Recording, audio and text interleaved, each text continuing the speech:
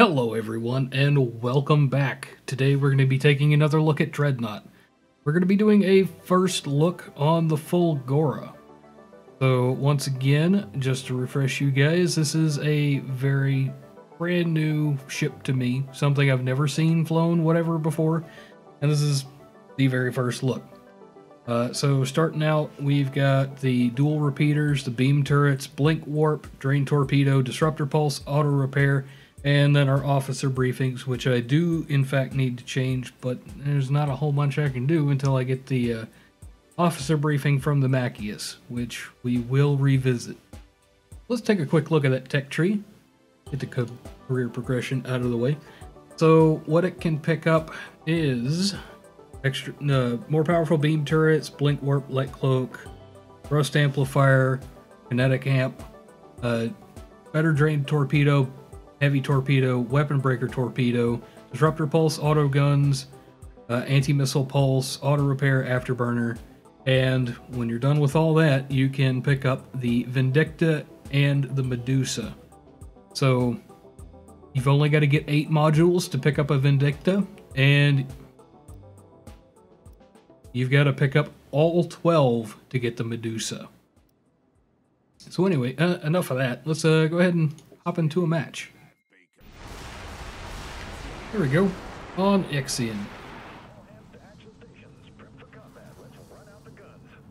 And you'll remember from when we were flying with the Machias, and I think I maybe did something on the Dover, but definitely on the Machias, that our primary focus here is taking out the enemy tactical cruisers and artillery.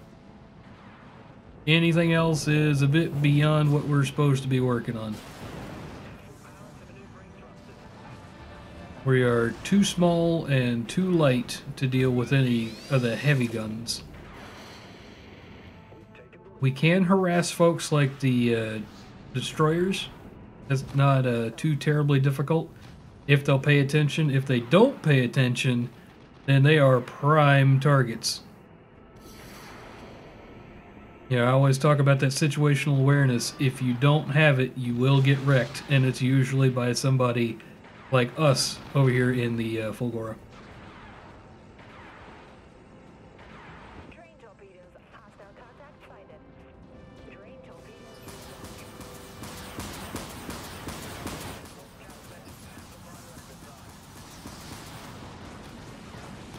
Come on, just one more shot, one more shot. Boom, get out of here. Auto repair, get out of the way. Oh no, my thrusters are jammed. I'm in trouble. Help, help, help, help, help, help, help. Oh, no. That said, I did take out their tactical cruiser. That is a very good thing to have done. I don't know if you guys saw that, but it was healing, I think, a Dreadnought, and also it was it had the auto repair beams out, healing like 3 other ships. Okay, and something to not forget. Blink warp, almost totally free. Quick reset. Don't worry about saving it. And energy. If you're not using it, generally speaking, it's being wasted.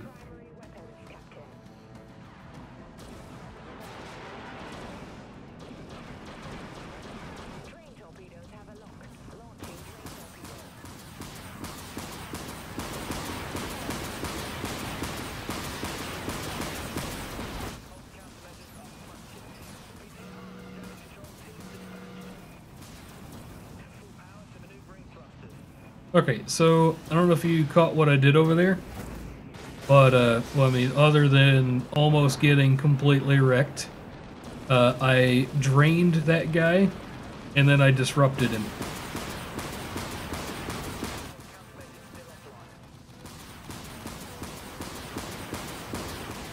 Okay, I love the range of shot on this thing. Okay, and it also does not back up, like, at all. I am loving the punch that this gun has. Why is nobody paying attention to me? That is like the fastest way to die. not being situationally aware.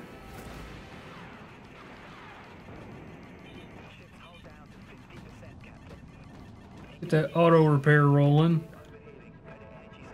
Boom. Okay, back up and going.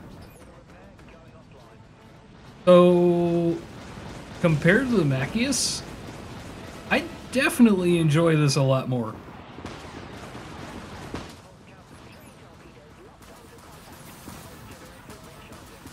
So in hindsight, that drain torpedo is going to be great up against your dreadnoughts and stuff.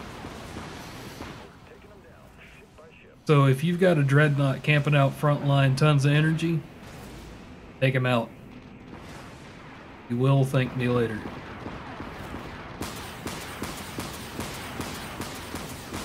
Guns on this just absolutely wreck. Oh, man. And once again, situational awareness killed me. The enemy didn't kill me. Situational awareness killed me.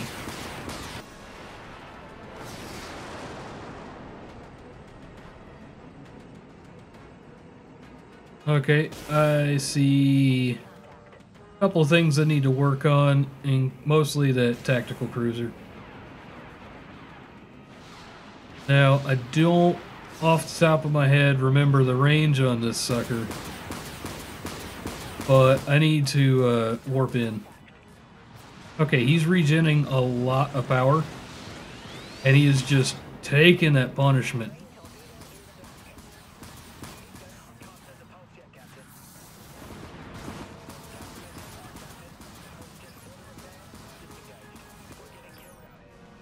And yeah, poor planning on my part killed me there. I did make an opening for my team, but they weren't able to take it because of the placement of that ship. So anyway, overall, enjoy the ship. I will be playing some more in it later. It is still probably not going to be my primary. I don't like it as much as I do the Jutland. I don't like it as much as I do the Otranto, but it is still a solid ship, and I definitely like it more than the Machias.